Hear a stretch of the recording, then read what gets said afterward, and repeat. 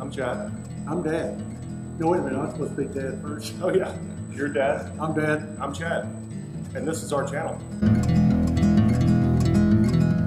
We have contracted out with Pacific Coast Avionics to do our panel build out and our wiring. Basically, we'll send the panel, starter switch, the vents, the ignition indicator lights, the ignition output connector wiring kit, and a few other little odds and ends over to them in Oregon. And they will wire everything up and send it back to us working. They will go in and program a lot of things, everything that they can, make sure, like I said, make sure everything works. And you know, they're doing all this, they're CAD cutting the panel out, using CAD program, cutting it out, either a water jet or laser. I'm not sure which one they're using. So all that will be perfect. And then it will be powder coated. And then we're using two GDU 460s, the Garmin G3Xs. So we'll have two of those guys in here. The G5 will be in the center backup. And then the GMC 507 autopilot will be underneath that G5. And then our rocker switches will be underneath the GMC 507. Now we're using a vertical power unit, which is a solid state box that eliminates your breaker, your manual breakers. So we won't have any breakers. I think there's a 60 amp breaker.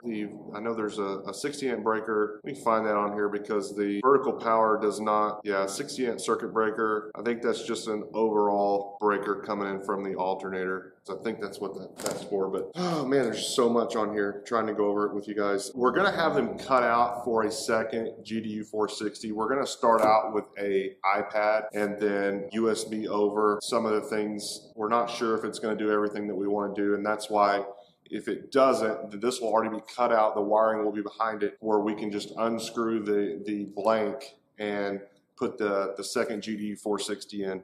Those are like $3,900, so we decided we were going to go this route first with the iPad, and if that doesn't work for us, then we will go ahead and buy a second GDU 460. There's certain things that it will not USB, but it will Bluetooth over to the iPad, and not everything, but I think the synthetic vision is sent over, and then the weather maps are sent over, but none of the engine parameters, or maybe the altitude, you know, the 6-pack and all that, but I'm not exactly sure. So anyway, so we're just ordering one of those right now. G3X, like I told you earlier, the connector kit, the GSU 25 connector kit, the GMU 11 install kit, the GDU 460 install kit. From what I understand, you don't need a second. There's an interface module. You don't need that. I think you can run up to 3 GDU 460s with one interface module. So basically it will just tie in. Like I said, there'll be wiring behind here where we'll just plug it in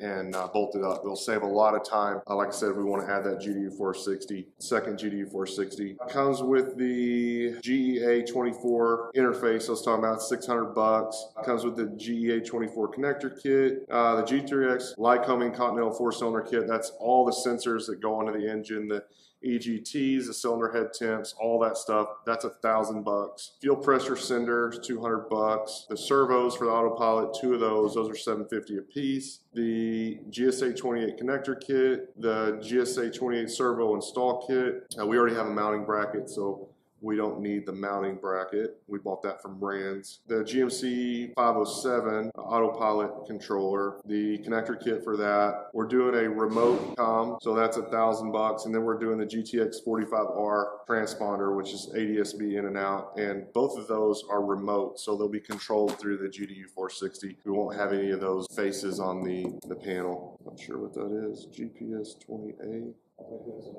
Oh, okay, yeah, 800. I was like, what is that? $840. Okay, and then the connector kit, and then that's the unit the separate unit that we didn't know about that allows for the GPS. I don't think it's an antenna. Maybe it is. It's a pod that goes up. Okay, and then the connector kit for that, the GPS antenna, the G5, the G5 battery backup, G5 install kit, GA26 remote antenna, ELT, Bose aircraft power install kit. The center console on the Rans has a setup to where you can do the regular headsets or the Bose. So we're going to go ahead and install both connectors. That way, if we want one or the other, we'll have it already in. 60 amp circuit breaker, I was talking about that earlier.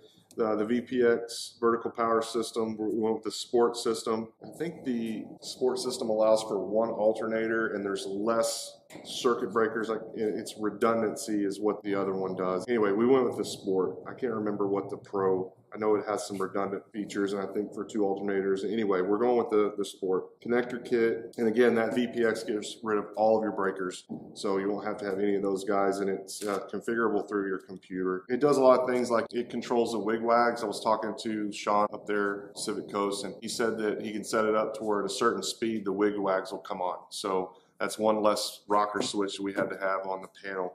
Yeah, I thought that was pretty neat. He said that we didn't have enough room for all the breakers or all the switches. He said he can get rid of one of those, and that the vertical power will turn the Wig Wags on at, say, 60 miles an hour. Well, you want your Wig Wags when you're out flying. I mean, of course, you'll want, I don't know whether you want steady when you're landing or taking off or whatever, but your Wig Wag is just, it's kind of like, I'm out here on the approach to the airport at a certain speed. You want people to see you. I mean, that's like having, you got strobes out here. Well, he could set it up at any mile an hour. He was just saying that's one less switch you have to have. They come on at a certain mile an hour. What I would want is say it, wouldn't you want it to go steady when you land? Yeah, the Wig Wag will start wig wagging at certain speed. Yeah, that's what I'm just trying, I'm trying to see what speed it would be. Yeah, you set it up for 40 or 50 miles an hour. Well, that's going to be when you're landing.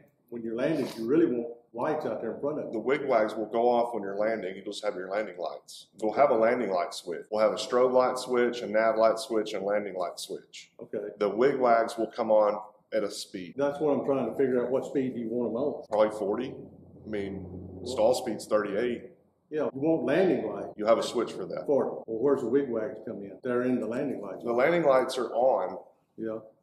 And they start wig wagging. Yeah, but do you want wig wagging while you're landing? I don't know what I want. You're the damn pilot. Well, I've got a steady light. You want the a steady wig wag. light.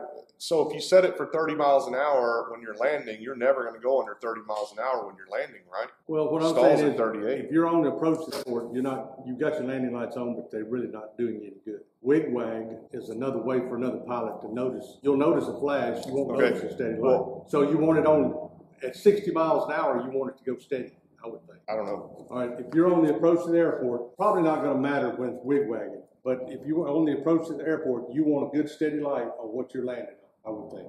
I just know this from the railroad. We can title this video, Argument Over Wig Wags. Well, I don't know. Well, just think about it. If you're on the approach to the airport, that landing light don't mean shit. You can't see shit out there. You know, people say, why don't you turn on your light so you can see where you're going? You can't see. That light doesn't provide any light. What it provides is when you see these jets going across here, you'll see wig wag. That means that's a recognition light. That's just like strobes. It's redundant. You got strobes out there. Yeah, they're going to know it's the strobes. But if they can't see the strobes, they're going to see that wig wag. And they're going to know that that's you coming at them. Okay, when you get ready to land at 60 miles an hour, that wig wag, you're going to see a light on, light off, light on, light off. But when you go to land, you're going to want a steady headlight on that runway at nighttime so you can see where the runway is. You don't want the light cutting off on you. Well, that's why you set the wig wag to come on at, say, 40 miles an hour or 50 miles an hour. And that way, anything under that speed when you're landing, then it's solid landing lights. You're going to land at 60. You're not going to land at 40. Okay, that's why he said 60. Okay. So at full flaps, the plane stalls out at 38 miles an hour. You don't want to stop. You want to come in and land at 60 miles an hour. Hell, I used to land at 90 miles an hour. Okay. Because I got tired of sitting there going, when are we going to get there? When are we going to get there? There's airport right there. Whatever you think, he just said that it's set up to that VPX to where it does. Does he have to do it or can? No, we can go in and do all that. Okay. It just eliminates a switch, is what he was saying. That's fine, because like I said, when you're out there, that wig wag can be wig wagging all it wants to. The only way you'll see it is if you're in fog. If you're in fog, you're in deep shit anyway. Okay, so VBX connector kit, master relay, miscellaneous parts, additional parts required for the wiring harness parts. Would include wire and other shop supplies needed. This is an estimate and could change. It was like $450, and then the labor was $5,300 to do everything. That was CAD, cut, powder coat, laser engrave, install equipment into panel, wire interface, wire associated G3X remote units. I added in he's going to do the stick grip. And basically, he's going to do everything except like the landing lights. He'll have a Molex connector plug. we'll have to put a plug on our end to plug into that. He's going to wire up the stick grips. We'll do the same thing. We'll put a Molex connector, we'll plug them in, and it eliminates that VPX. That vertical power eliminates the relays for the stick, so you can run 2 sticks and it all goes through the vertical power. So we had a relay before to where... That bus bar you're talking about? No, not the bus bar. I'm talking about the relay for the Ray Allen sticks. Okay. If you run 2 sticks, you have to have a relay or a switch. So say that you're flying in the pilot seat and I want to take control of the airplane, we'd have to either flip a switch for me to be able to trim out the airplane, or it's set up through a relay. Well, we bought the relay because we were going to do it that route. That way either one could operate. Well, the vertical power eliminates the relay. It does it all through the vertical power. It also eliminates the little indicator light. There's a indicator light that we got with the kit, and it will show what position your flaps are in, or your trim tab.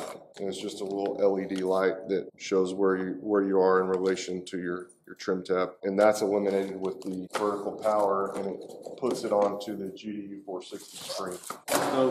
So all that, and they also give you a wiring schematic. I mean, these guys have been awesome to work with.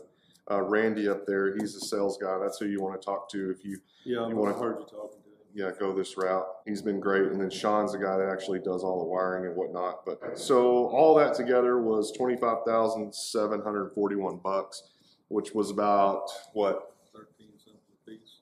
Well, it's talking about how much cheaper it was than the other place. That other place that I called, and they were 10 months out. Pacific Coast is like 2 months out from the time that they start from the time they start your panel to finish. I think he said 2 months. So yeah, basically 26 grand to do all the wiring, and five grand of that. Well, 26,000 for everything, and about 5 grand of that was the labor to cut out the panel, to powder coat the panel, and do all the wiring. Not a lot, but some of the wiring we'll have to do ourselves because you can't get the connectors through the firewall or whatnot. We'll do some more videos of that later on what we run into, but I think we're going to be way better off. Dad and I were talking about, for $5,000, and you got to take what's it going to cost us to have the panel cut and powder coated, etc. But just say that was $1,000. So for $4,000, we have somebody wire this thing up. What happened? These wires are 22 gauge, so they're tiny. If we were to accidentally pin out a wire and short one of these screens out, those screens are $4 grand. So there goes all the the money that you saved right there on one little accident. The wiring is going to be the hardest part of the airplane.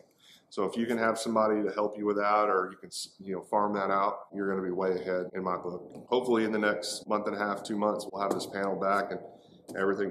There's a lot of back and forth with them because there's a lot of systems and a lot of wiring and a lot of things that you have to verify with them on where everything's placed, to what style rocker switches you want, to dimmers, to all kinds of things. So we'll get back to you and let you know what we liked, what we didn't like. But so far, I'm really liking this Pacific Coast. They're up in Oregon, and you can Google those guys.